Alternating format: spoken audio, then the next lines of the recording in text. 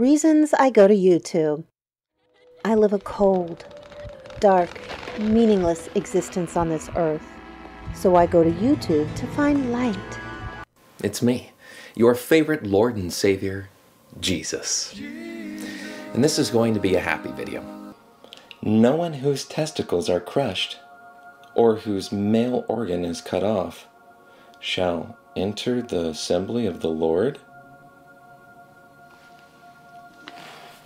And happiness.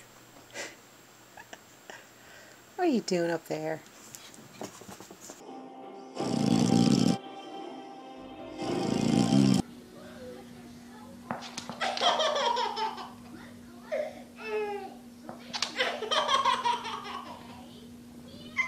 And purpose.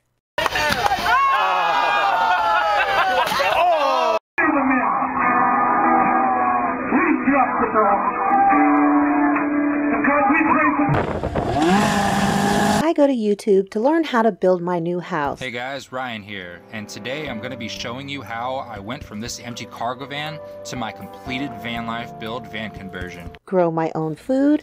Hey everybody, welcome to my channel. Today I will be showing you how to make a small hydroponic kit that you can grow lettuce, even spinach, peppers, and prepare. Hello everyone, please welcome and join me Easy Steps Cooking. I'm going to make today kohlrabi.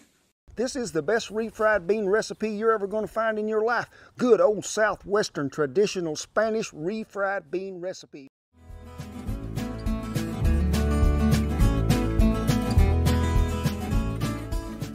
Or preserve it. Hey everybody, it's Carolyn from Homesteading Family, and today I'm going to show you how to make dream cheese in your own kitchen. You want to spread the food on pretty thin. Here I'm just trying to space it out as much as I can, and then spread it thin after. If you leave it thick or put too much on the tray, it's going to take a lot longer to dehydrate. So I had a little bit left over, and 4 meals out of the 5 trays. I go to YouTube because I'm such a horrible gamer and typically have trouble getting past the tutorial. You know what? I am so frustrated with this game right now that I'm about to scream. It won't let the mouse move around, and it was doing just fine before. Ember required. I have no freaking clue. Look, it's moving around. Yeah. Alright, forget it. You know what?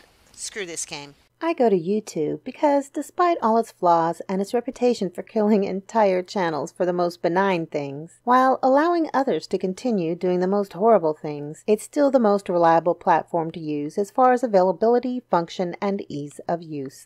And finally, I go to YouTube because there are lots of other weirdos out there just like me, and I don't feel so alone anymore.